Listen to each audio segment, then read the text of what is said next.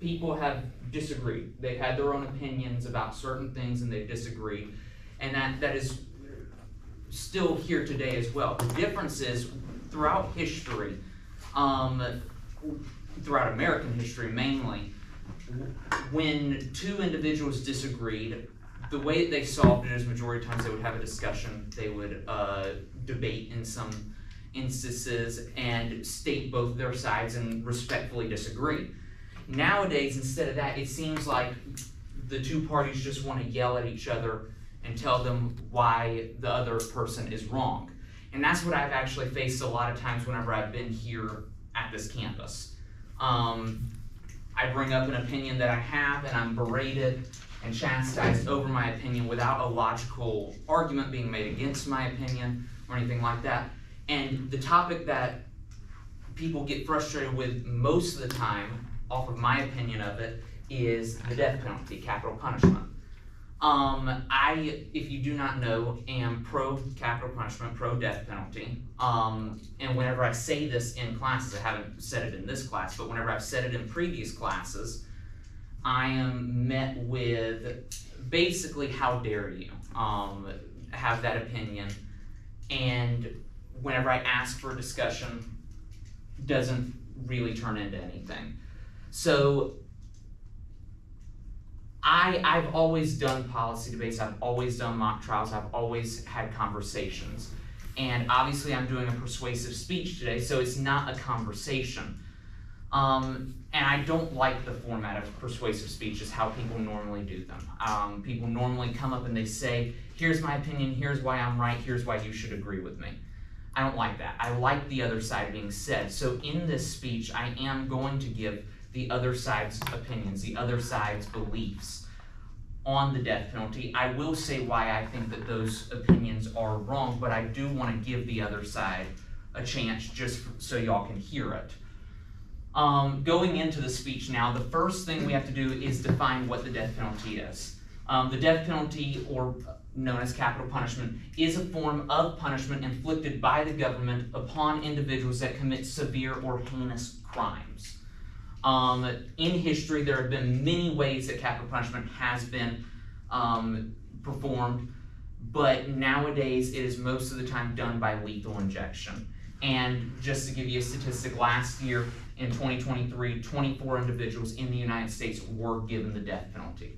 So that's a well-rounded, here's what the death penalty is, just a quick synopsis of it. Now what we're doing is, these are majority of the arguments that are made for anti-capital punishment, and these are my arguments for capital punishment. And the first argument, I'm going to start with the anti. The first argument is that individuals state that it is racially biased. This is a common argument because in the past, the death penalty has been racially biased. I will not deny that. But nowadays, it's not. Statistically, it's not. According to the death penalty database, there have been 1,512 executions since the year 1976. Of those executions, 55% of them were Caucasian whites, with 34% of them being African Americans. At the same time, 76% of death penalty victims are Caucasian whites, with 15% being African American. African Americans have a higher rate of being of their appeals succeeding in death penalty trials as well. So statistically speaking, it's not racially biased. The other argument is that it violates the Eighth Amendment, and again, I'm a law major, so I know this. It does not violate the Eighth Amendment because of Coker v. Georgia. Coker v. Georgia was a Supreme Court case that was held in Georgia, and the Supreme Court said that the death penalty must be proportional to the crime committed, otherwise it violates the Eighth Amendment. So, nowadays, somebody that commits murder is eligible for the death penalty because that's proportional to the crime. That's what the Supreme Court said. So those two are probably the most common ones, but one of the ones that is interesting is wrongful convictions, and this is one that a lot of people feel sturdy about. And when they talk about wrongful convictions, they majority of the time talk about Joe Arty. And I don't know if anybody's heard of Joe Arty. Not many people have, unless if they're arguing against the death penalty. Joe Arty was a 23-year-old man that was accused of sexual assault, rape, and first-degree murder. When the police brought him in, his confession was coerced. They forced him to confess. They forced him to sign a paper. What the police didn't know is that Joe had autism, so he didn't really understand what was going on, didn't really understand what he had just signed, and his IQ was under 40. So he had I believe it was a 38, I can't remember exactly, but I believe his IQ was 38. He ended up being convicted of first-degree murder and first-degree rape, and was sentenced to death, and that death penalty was carried out on January 6, 1939. In the 2000s, DNA proved that Joe did not commit the crime that he was accused of. And ultimately, his name was pardoned, his name was restored to being non-criminal. People say that wrongful convictions, if the death penalty didn't exist, he would still have been able to live a life. The difference, the argument I have is he still would have been put in jail, no matter what, because of all the bad procedures that took place. Also, nowadays, DNA is here, and DNA has prevented many crimes from having wrongful convictions. Statistically, when DNA was discovered, wrongful convictions dropped by 83%, statistically. And since DNA also was discovered, wrongful conviction appeals have been mass overturned. So people that were wrongfully convicted have now been released out of jail. Now, some of them spent 40 years in jail, and that is wrong, and the government ended up trying to make that as right as they could. And that's a whole nother discussion. But, again, statistically speaking and policy speaking, the government has put things in place, and one other thing that they put in place is an IQ requirement to be eligible for the death penalty. To be eligible for the death penalty in the United States, you have to have an IQ over 70%. Joe Arty nowadays would not be eligible for the death penalty because of his IQ score. Because if he did commit the crimes, didn't understand the crime that he committed. So, that, I believe, is my argument for wrongful convictions. And the final one is people that are anti-capital punishment state that it is morally wrong. And this is something that I cannot rebut because it is a personal opinion. People who are religious say that it goes against the Bible. People that are not religious say that it's just wrong to kill individuals. You can't fix death by giving death. That's what a lot of them say. And I can't rebut that. That's their personal opinion. And I wanted to put that on there because there might be some of you that have that opinion. And the difference is, instead of yelling and berating you, I will respect that opinion, and I do understand that opinion. I have a majority of the people that I talk to have that opinion. But that's my argument against the anti-capital punishment.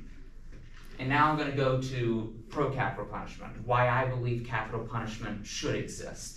And it's two simple reasons: protecting law-abiding citizens, and it reduces crime. And I'm going to start off with it protects law-abiding citizens, and how I believe that it protects law-abiding citizens is Kenneth McDuff. Kenneth Allen McDuff was arrested off of 3 first-degree murders in 1972.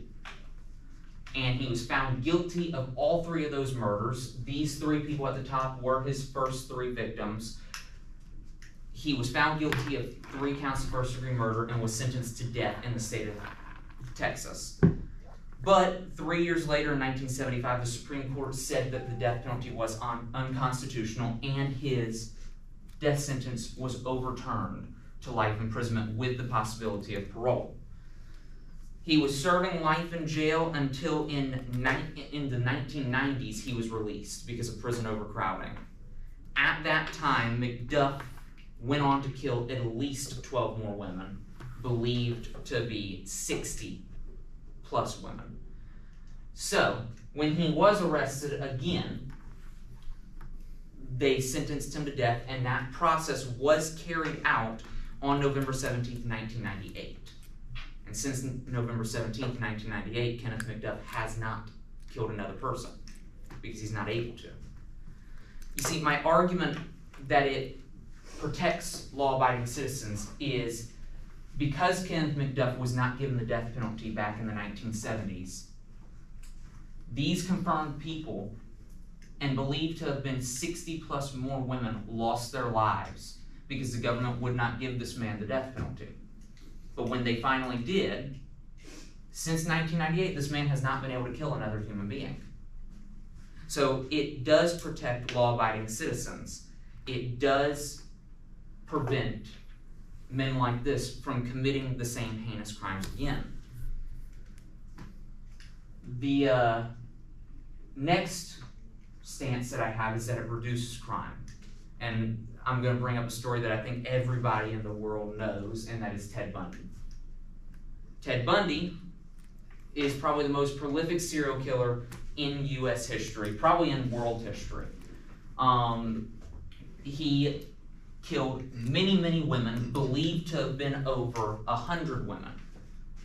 But what people don't remember about his story a lot of times is that he was arrested, was being charged for murder, and then broke out of jail and went on to kill at least 3 more women, believed to be over 20 more women. So, this is, he hadn't been sentenced yet, but was on trial for it. So, look at, he broke out of jail. Kenneth McDuff was released from jail, but Ted Bundy broke out of jail and went on to kill more people. So it reduces crime within the categories that the death penalty is eligible, because by giving the death penalty to somebody that will do it again, you inherently prevent them from committing more crimes. Same thing that I said with Kenneth McDuff. But I'm not going to stop there. I'm going to give you a non-serial killer, because people say, well, serial killers, it's evident that they would do it again. Well, first-degree murder is also visible that they would do it again. Asaro Giri, many of you probably have seen the documentary, The Trial of Gabriel Fernandez. And if you don't know the story of it, this is Gabriel Fernandez. He was an 8-year-old boy born in the year 2005, same year that I was born. And he ended up being tortured by his mother and his mother's boyfriend, Asaro Giri. Asaro Giri would beat him, put him in a chest of drawers, make him sleep in there, shoot him with a BB gun, burn cigarettes on his skin, burn them out. And this was a school picture that Gabriel Fernandez had taken of him. Gabriel Fernandez's body was found in their home, and this was all the ligature wound marks that were made to Gabriel Fernandez. Asaro Giri was arrested along with Gabriel Fernandez's mother, Pearl Hernandez. Both of them were arrested and charged with first-degree homicide with a special circumstance of torture. Pearl Fernandez had an IQ under 70%, so she was not eligible for the death penalty. She ended up taking a plea deal with the state of California to get life imprisonment with the possibility of parole. Asaro Giri did not get that same opportunity and was sentenced to death after being found guilty. Asaro Giri had a history of domestic violence, had a history of child abuse. And because nothing was done to prevent it, now I'm not saying that for child abuse alone he should have been given the death penalty, but what I am saying is he did have a pattern of doing it. And if this man is not given the death penalty and gets out of prison, what is he going to do whenever he gets out of prison? He's going to go straight back to what he's been doing the rest of his life, abusing children and committing domestic violence. And these stories that I told you are not just a select few stories.